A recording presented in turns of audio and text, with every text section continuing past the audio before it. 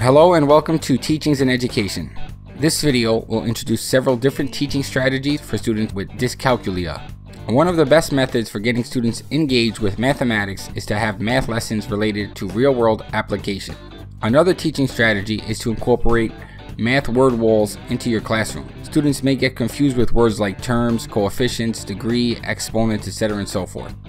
When teaching word problems involving area, perimeter, be sure to draw out the diagrams for the students. This will help them better visualize and understand the problem.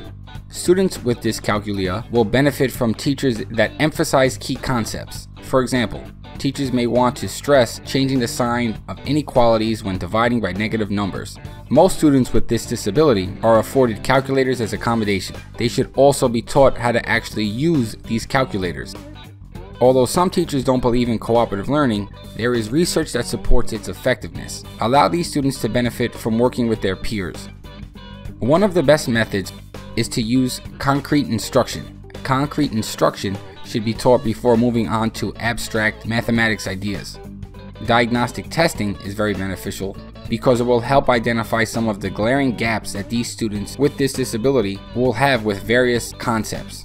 These students need a sort of problem-solving strategies toolkit to help them be successful. Cubes is one example.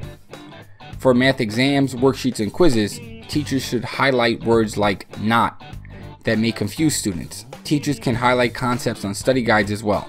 Math fact charts can also make a difference for students with dyscalculia. The fact chart may have formulas, acronyms such as PEMDAS. Teachers should try to give test-taking students extra time, and not just for exams, but for classwork and homework assignments as well. Teachers should try to instill metacognitive strategies in these students to help them succeed. These strategies include self-assessing and self-regulation.